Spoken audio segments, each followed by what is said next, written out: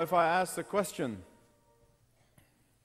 how many of you would want to live life at its best? Most likely, I will get it. Just about every hand is raised.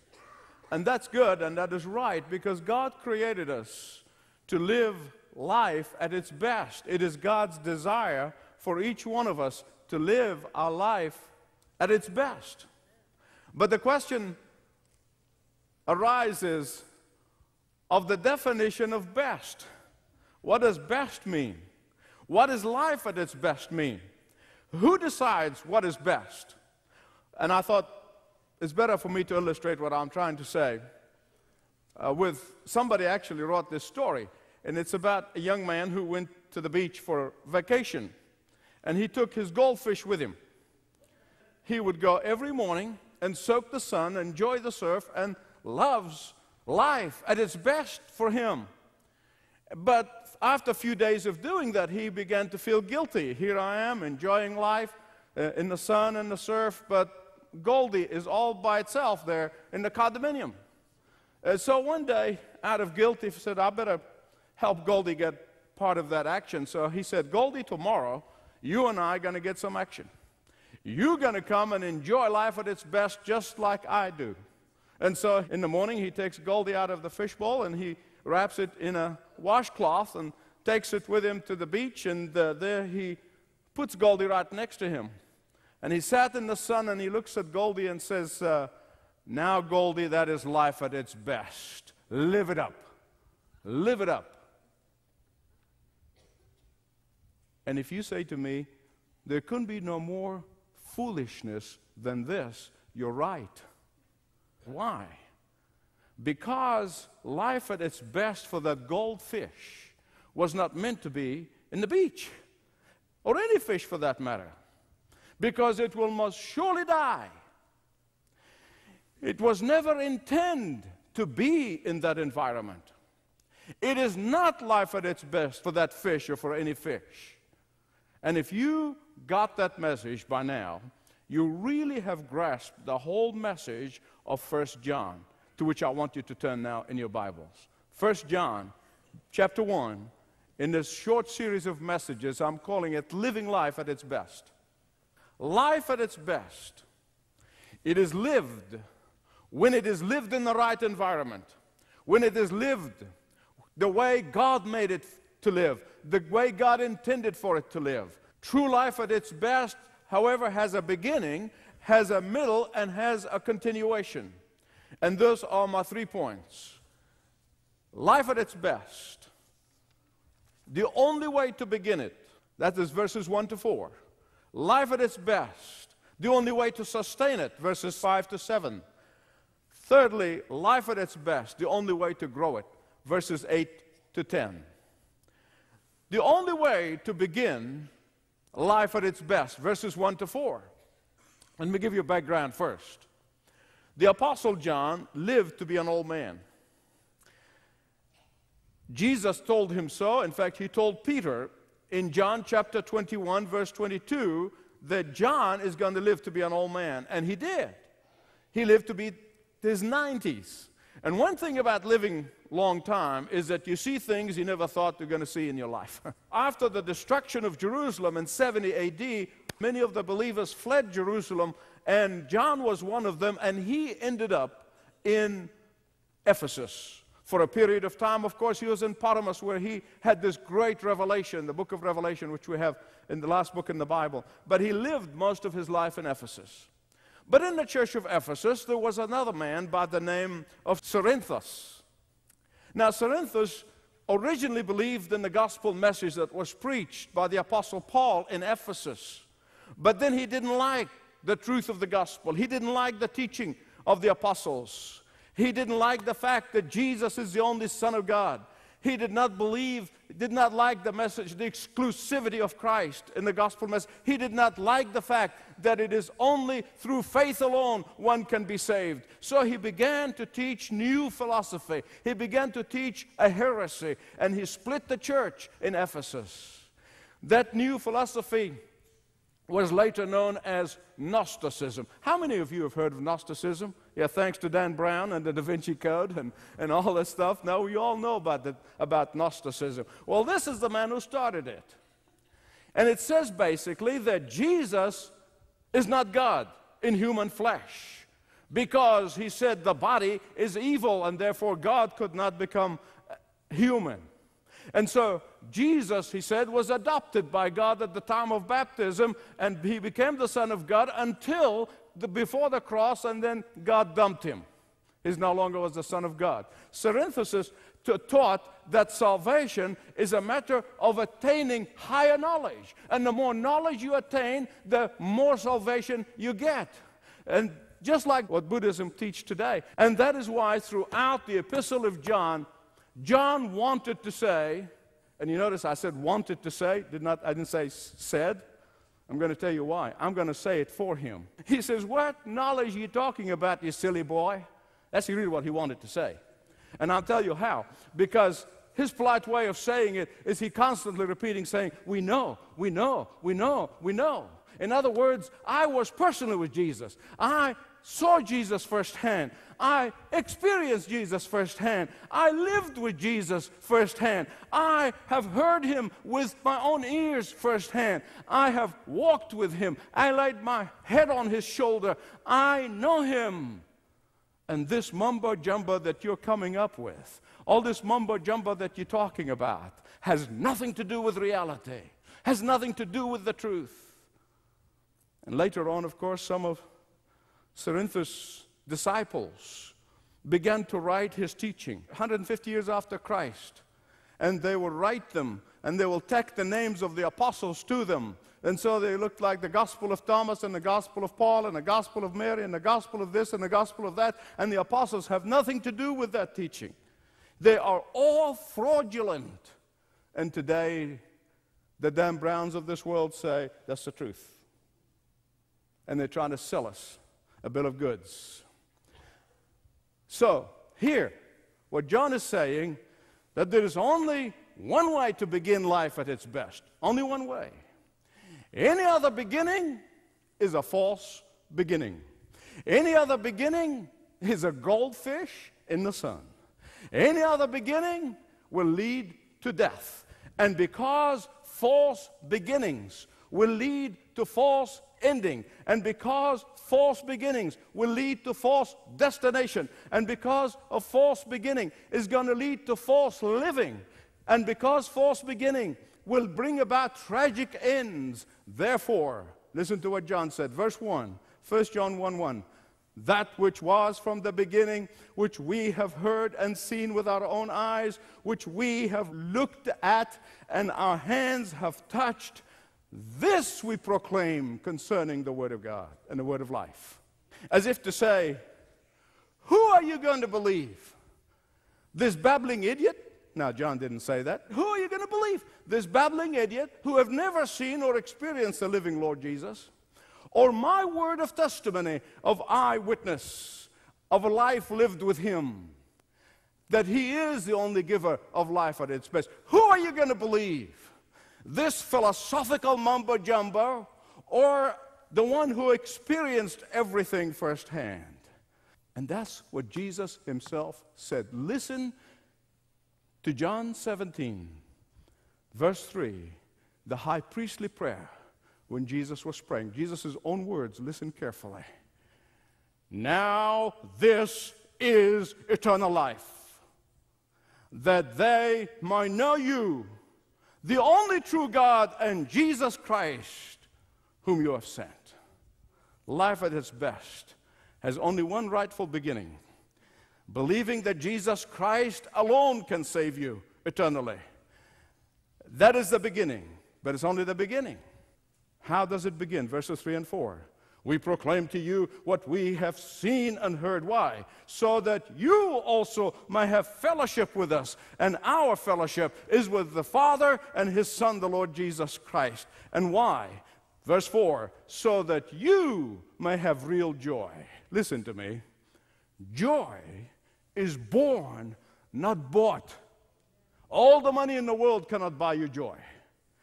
Joy produces happiness, not the other way around. Joy is not dependent on your circumstances. Life at its best.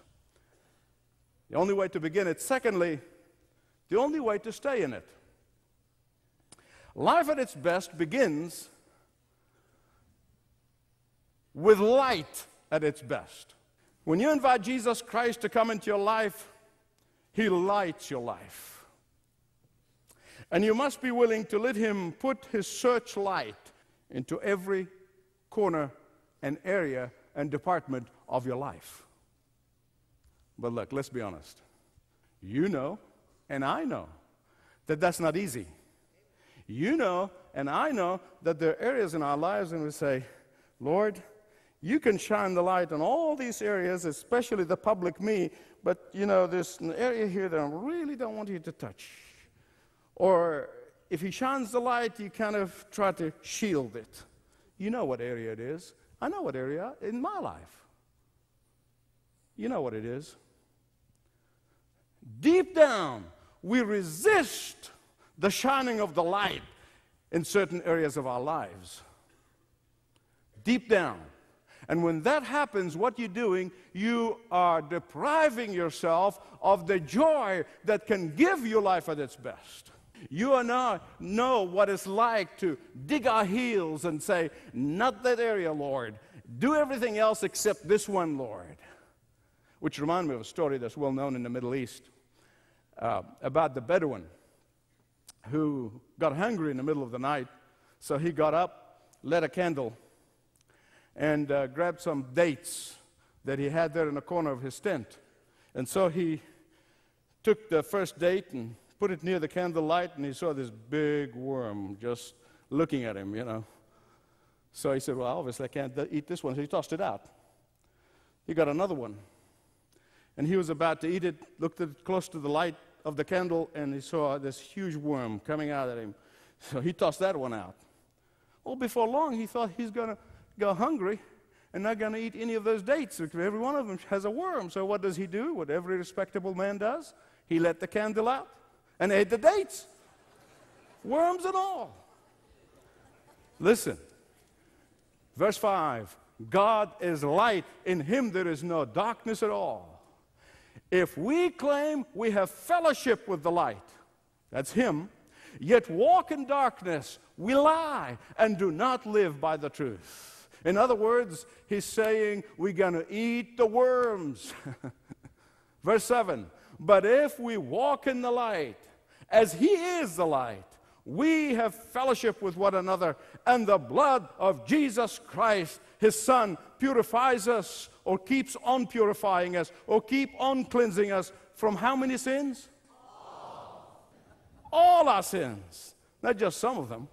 You know, John loves to begin with the beginning. In his gospel, he starts, in the beginning. And here in the epistle, he starts first verse, which was from the beginning. He loves to begin with the beginning. Why? Because at the beginning of the creation, God said, let there be light, and there was light. Why? Because without light, there can be no plants, there can be no animals, there can be no growth, there can be no activities, there can be no beauty, there can be no sustaining of creation, there can be no life at all without light. All of creation owes its existence and its sustenance upon light.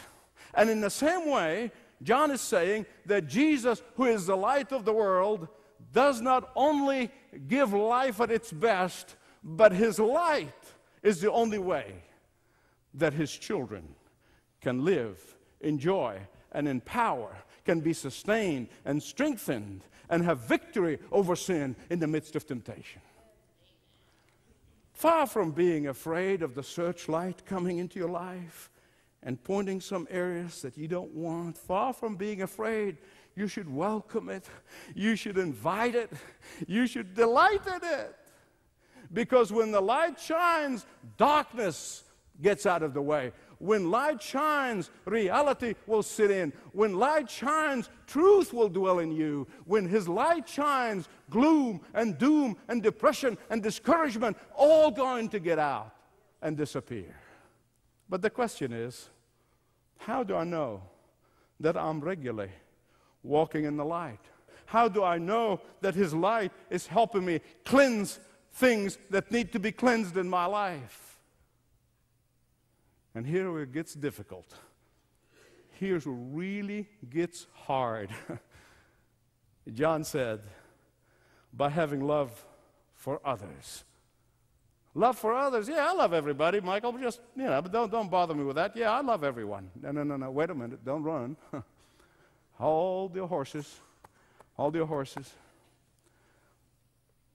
The main thing that's going to keep a child of light in darkness or going through a dark patch, the main thing that is going to keep you from experiencing the fullness of joy, the main thing that will keep you from living life at its best, is the carrying of bitterness in your life, is the holding onto grudges in your life. It's the harboring of sin. It is the cherishing of sin. It is the unconfessing of sin. It is the hiding of sin in your life. It's going to keep you from walking in the light. Therefore, you may not lose your salvation, but you lose your joy. You may not lose your salvation, but surely you're going to lose your reward when you continue to walk in darkness, when you continue to harbor what you're harboring. I want you to listen to me, please. I had numerous people who have come to me through the years and would say something to the effect, I feel terrible, Michael. I am more conscious of my sin right now than before I became a believer in Christ. I feel bad. I feel terrible. And my response is, you should rejoice. The fact that you are conscious of sin in your life is a clear indication that you are walking in the light. Before Christ, you were dead and you were unconscious to sin. But now, you're no longer in the grip of sin. You did not know what light looks like, but now you do. And once you do, once you experience life at its best, once you begin to experience walking in light, now you know what it's like to go through dark patches in life. So you rejoice, not feel morbid or disappointed. It's good news. It's good news. That should not depress you, child of the living God. It should encourage you. Life at its best. The only way you begin it. Secondly, the only way you sustain it. Thirdly, the only way you grow in it. When the light of Christ shines in your life and in my life, we become conscious of sin. That's half of the good news. Here's the other half. The other half of the good news is that there is only one way to deal with that consciousness of sin. Only one way. And that is to confess it. Look at verse 8. If we claim to be without sin, we deceive ourselves and the truth in us. But if we confess, he didn't say if we confess or if we do this and if we do. He didn't give you four options. One option. If you confess, meaning that's the only way. There's no other way of dealing with sin. You know, through the years, Christians have offered all kinds of ways to deal with sin. I heard people teach the way to deal with sin is full surrender. I heard others teach the way to deal with sin is you receive a second blessing. The way you deal with sin is brokenness. The way you deal with sin is the release of the Spirit. The way you deal with sin is experiencing the exchanged life. And once you exchange your sin for Christ's holiness, you become holy and you don't sin. Oh, wait a minute. Look what John said. He said, don't delude yourself. A self-deluded person is the saddest one of all. It's like the guy who literally turning purple and yelling from the top of his voice, saying, I am not losing my temper.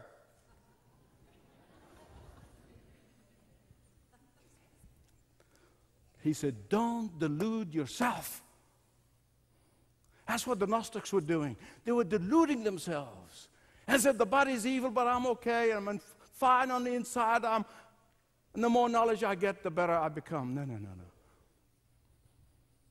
If we say we have no sin, we deceive ourselves, and the truth is not in us. But if we confess our sins, He is faithful, He is just, and He will forgive us all our sins and cleanse us from all unrighteousness.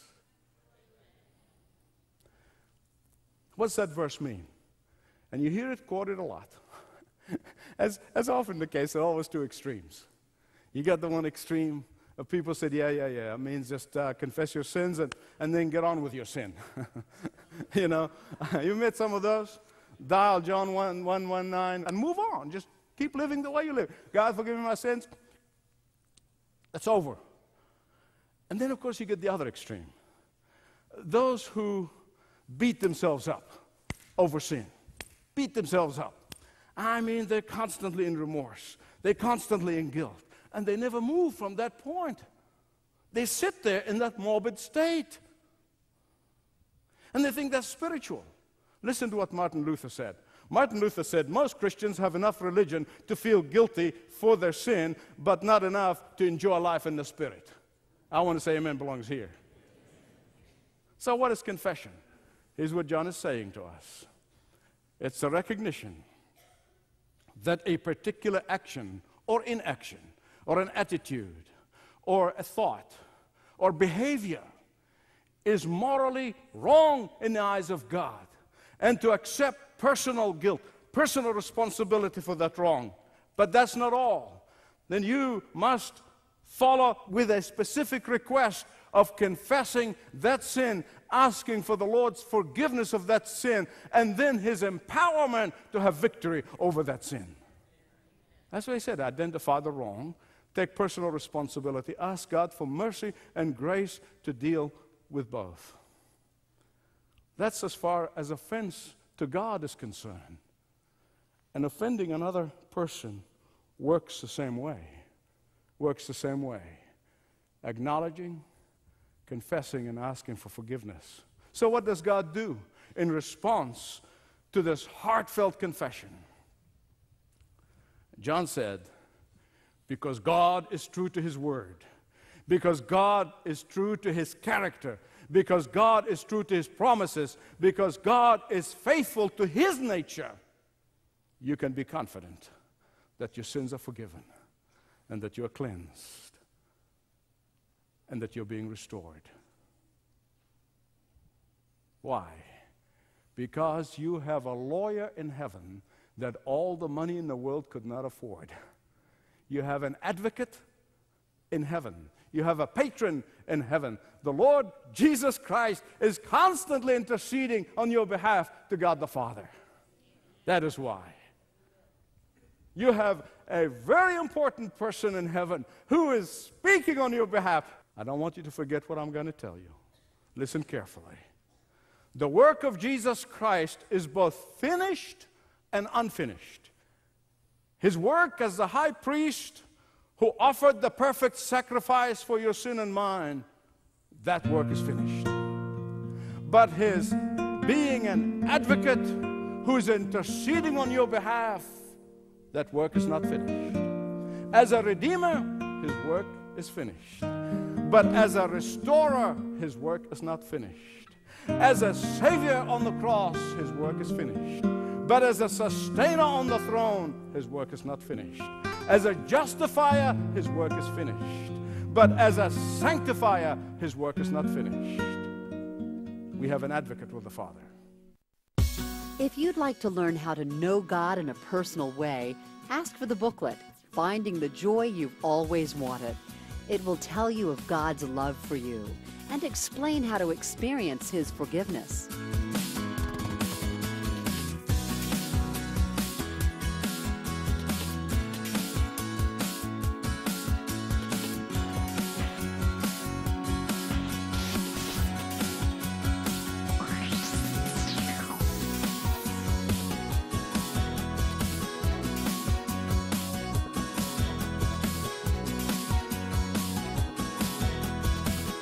If you have a personal relationship with God and you're interested in walking closer with Him, the booklet 7 Steps in Your Faith Adventure will help guide you into a deeper fellowship with your Heavenly Father. Ask for your free booklet.